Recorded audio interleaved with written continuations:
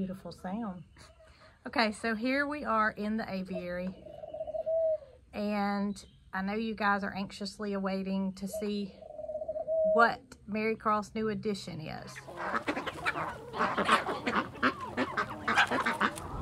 Okay, so as you can see, I'm driving, but where am I going? I'm doing something that every one of you women viewers that are age 40 and above should be doing every year, and that is going to have a mammogram. Y'all, I cannot stress enough how important it is for we as women to have this done on a yearly basis. I lost my grandmother to breast cancer when I was about Marycarl's age.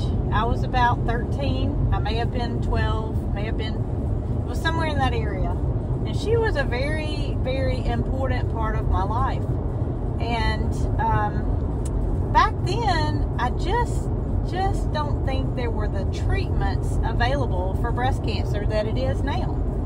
And I just feel that each and every one of us as women should do our responsibility for our families, for ourselves, and have that yearly mammogram done, because treatments have improved so much. While Marycarl and I, she's doing the filming right now, while we're taking this trip up to Birmingham, we're going to take a little detour. We're going to pick up something that she has been wanting for a very long time. And if y'all come along with us, you'll find out what it is shortly.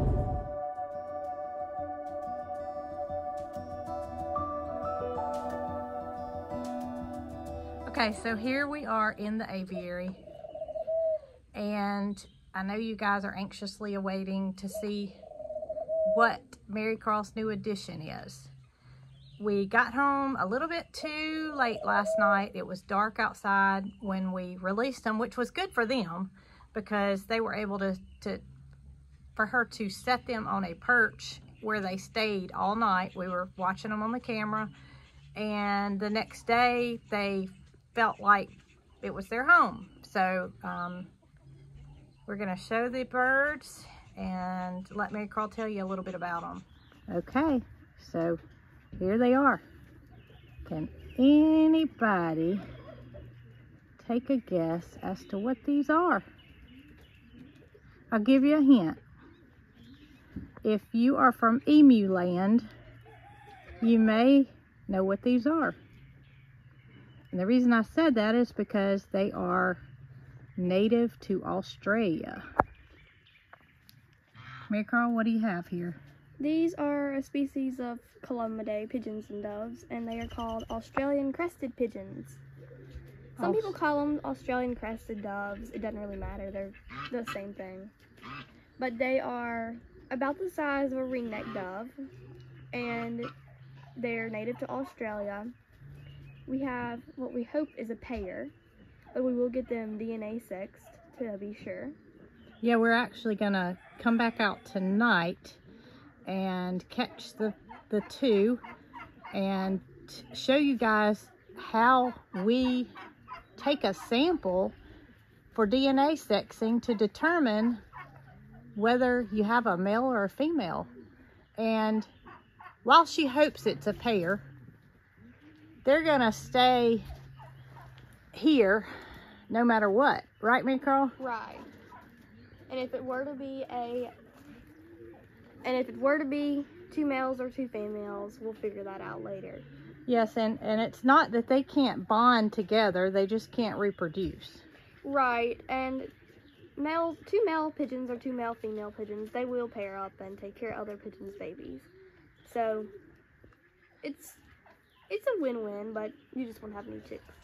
Yep, that's right. So while we're hoping for a pair, and the breeder that we got these from had no more of an idea if these were male and female than Marycarl did. But Marycarl did a little research. And what was your information as to how to tell? I read a lot of things. One of the things was the eye ring would be bigger on males. Males are a little bit larger than females, which typically is opposite in most birds, but pigeons are an exception to that. The males have a taller crest, so I just kind of went off of those and I picked the ones that fit that most.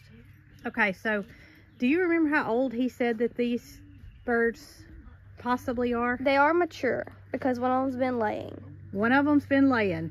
And so you think that you got the female of the two that is laying? I think so. So we either have two females or a pair. Right. More than likely. More than likely. More than likely. Well, I think they're just beautiful. And they are. They're really cute birds. And what interests you about this? What is it, a breed? Species.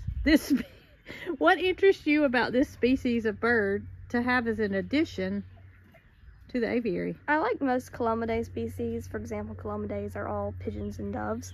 But I think they look cool because they look kind of like a cockatiel mixed with a pigeon.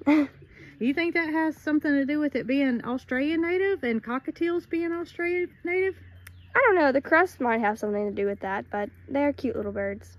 Well, we can hardly see them. Do you think we can walk over closer to them? We can try.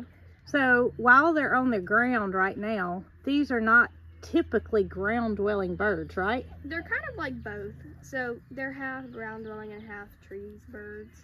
Well, you saw earlier that one flew into the tree that we have in here, and we're actually gonna go and collect some branches that we think that we can add in between these poles to allow for more natural type perches. Right.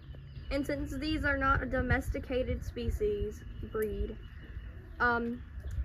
domesticated birds typically like flat perches, and that goes for chickens and domesticated pigeons, while wild birds, they obviously sit on branches, so that's best for their feet. And you want to make this aviary as natural as possible. Right. Without adding any pressure treated lumber or anything that could be harmful. Right. Right now, with the amount of birds that's in here, there's plenty of perches, but variety, Scott wants to talk for a minute. Variety of perches may appeal to different species of birds, and the more we put in here, the more options they'll have. And we may find that the doves want to sit on the bench that's over there, or ringneck doves, whereas the Australian cresteds may prefer a little twig. And the ringneck doves have their own tree. They love that tree. They love the tree. And the Victorians always sleep on this big tree right here. Yes. So, the Victorians, they sleep elevated. yep. But most of the day they spend on the ground. They're either on the ground in the nest or sitting on their tree. And the ringneck doves that we added, they're most of the time up high or in flight. So, and that's going to be the case with these. While they'll, somebody thought that was funny. While they're going to spend about 50% of their time on the ground and 50% the doves. Listen, it's beautiful. It's going to be a good addition in here because it's not gonna mess with the Victorians at all. Right, and these are the size of your average pigeon or dove. These are the size of the average Eurasian collared dove you'll see in the U.S. And well, to me, it's kind of like, I imagine most of you have seen a cockatiel, which is a small Australian bird that Marycarl has. Zerk. To me, these are like a beefy cockatiel size. They kind of are. They're like almost parrot shaped, but they are about the size of a Eurasian collared dove that you'll see in Europe and the U.S. Or like the domesticated ringnecks. Look at him scooting along. He's so cute. They are cute. So these are not going to pose any kind of harm to the Victorians because they are so little, and the Victorians really get along with other species well. So, and we have found since adding the ringnecks that we don't know this for a fact, but from seeing their mannerism around the ringnecks, they've enjoyed having other birds in here with them. You're right. So, I mean, we have talked to... Somebody got angry there. We have talked to various bird specialists, so to speak, and they have all agreed that addition to the Victorians in this aviary, these birds will do well. They're really beautiful. And tonight, when we do the DNA sexing, we'll be able to show you more close up the color of their eyes, which is a really bright orange. It's really kind of scary, but it's beautiful in the same sentence. And we'll be showing you more of these as time goes on. But for now, we're going to go gather some sticks that we think we can mount in here. I'm going to grab a tape measure to see what size I'm after, and go from there. Bandit, do you think that this tree that we found right here will work in the aviary? Bandit, do you think it's going to work? I think that's a yes. All right, so I've got this little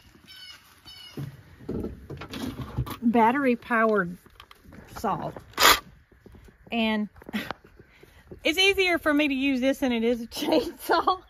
So I'm gonna see if it won't go through the tree. It's happened too down here. Wasn't that easy? All right, so one down. And do you want to go on down the trail and see if there's more? Yeah, that's okay, what we'll so do. we'll set this one out by the road. Right. So our second thing that we're going to use is this vine. That vine was actually tougher than the tree. Really? Yeah. That one's little. Which one? Yeah. And this is where Greg made us the trail that goes down to the creek. So that's why these trees are already down. Look, Marycarl, here's a big pile. Yeah. But they may be too far gone. We want something that's not rotten. Right. It even sounds beautiful down here. You can see it's kind of like a, well, it is a little waterfall. And there's some deeper water right here, which is where Jason was going to try to use the ram pump to pump water into the pond, but we've since found out that it's too much of a rise to get it there. So we're going to have to come up with a solution that'll get the water up that far of a hill. You can see a little minnow swimming over there, Marycarl. Yeah, I saw that. Bandit, you're not necessarily the one that likes water. Oh my. I may have told a story. It's usually Rocky that wants to get in all the water, but Rocky didn't come with us. He stayed at home. You think it's not too far gone? Hey, Marycarl, it's a vine. Yeah. Those seem to be better because they're more flexible. Right. All right, so we got to cut it for sure. Yeah. Which end do you want, the fat end or the skinny end? The fat one. The fat one. So we need to measure it and cut it off.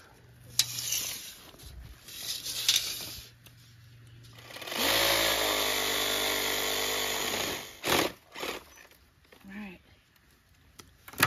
Okay, yay. All right, you want me to try to pull this other half? Yeah, let's see if we can't pull that down and get a thinner piece. Okay.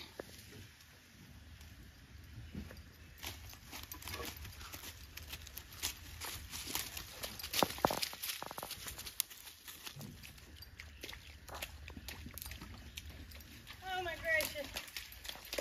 Oh my gracious. He might need to go to the deep water.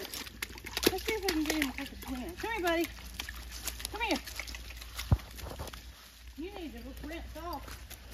Go rinse off, Bandit. I don't think he's gonna. He just likes the mud. Oh my gracious. Come here. Bandit.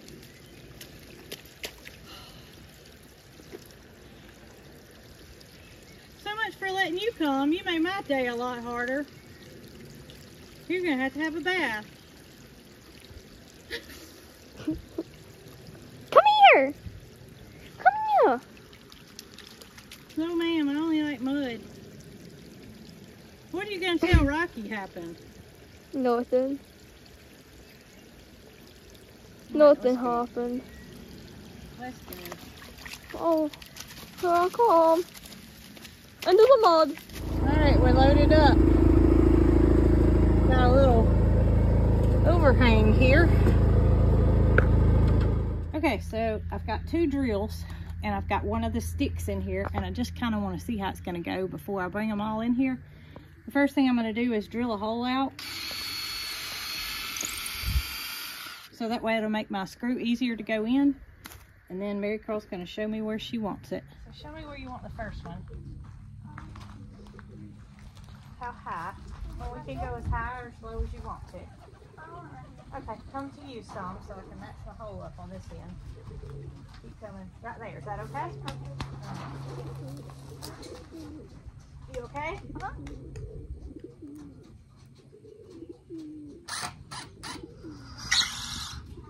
That look pretty good? All right. On to the next one. Do that and it's gonna be like this. It's gonna be cool. Okay.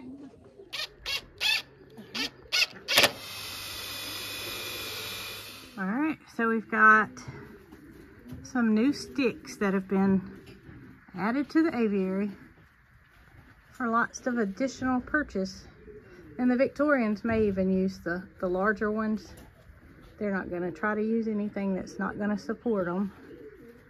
But I think this is beautiful.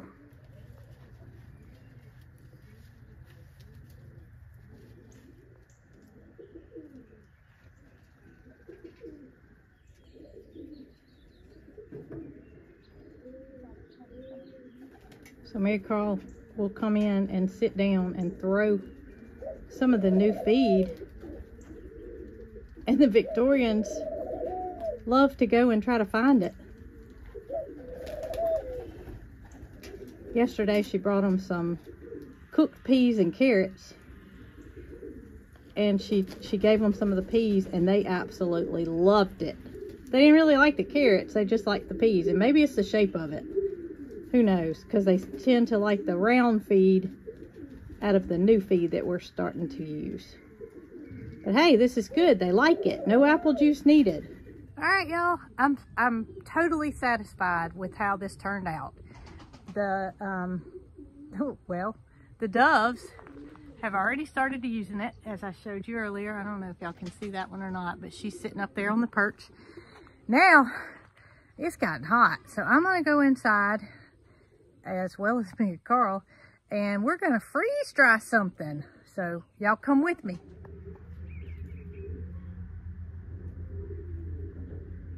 All right, so now that you guys know what the mystery bird was that we picked up on our trip to Birmingham, I'm gonna freeze dry something. And I've read a lot of you guys that have asked if you can freeze dry honey. The answer is no. And why? The reason you can't freeze dry honey is because you can't freeze honey. The next best thing to honey, with a lot of additional ingredients, is the candy that's known as Bit-O-Honey. Now, I'm not a candy fan, but I do like these. And Jason likes them too, but he didn't like the fact that they get stuck in his teeth.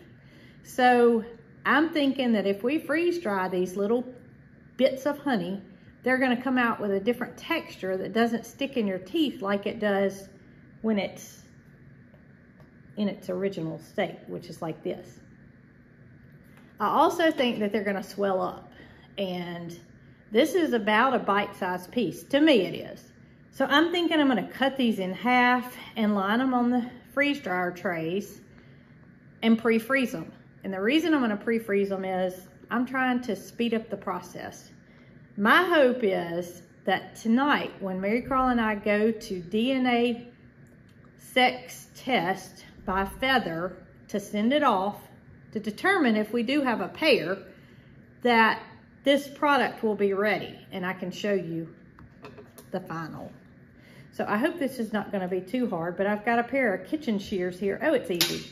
And I'm just going to simply cut them in half and line the tray. And you can see I've got a couple of bags already unwrapped.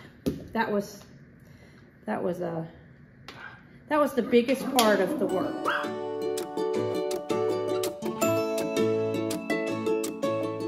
Okay, so I've got them all cut up and lined on the trays, and now we're just going to take them and pop them into the freezer.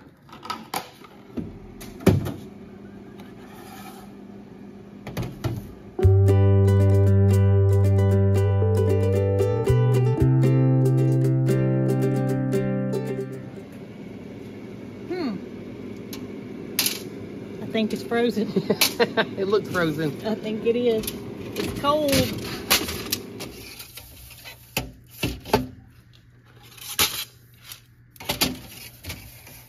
Load in the Harbor Strike freeze dryer.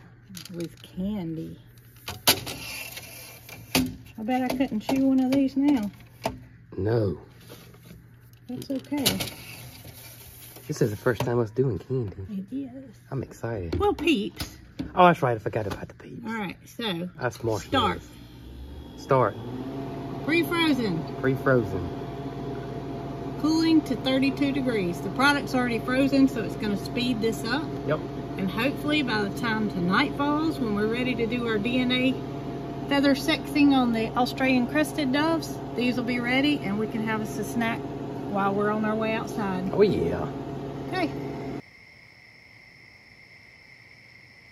All right, y'all, it's just about dark. Marycarl's about to try to grab the first one. All right, so Marycarl has one caught here, and they release feathers, so she's doing the best that she can. Which one will this be? All right. Blue 65 or red 35? This will be blue 65.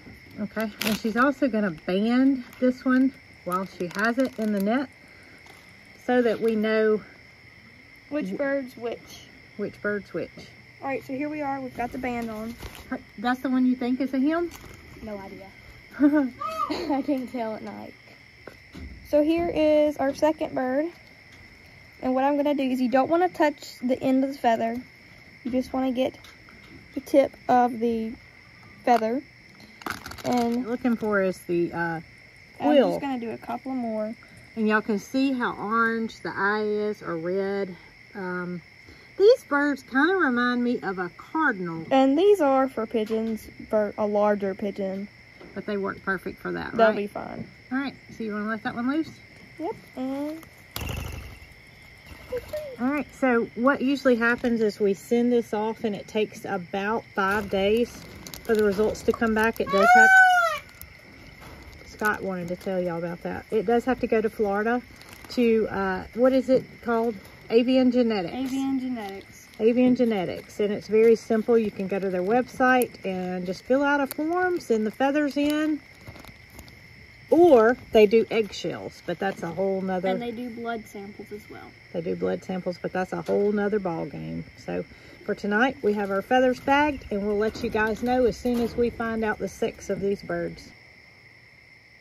All right, they're ready. So we're gonna mash defrost. Don't they look different? They look totally different. Now let's take them inside and see what they taste like. Look at that. That's unreal. He likes it too, doesn't he? He does.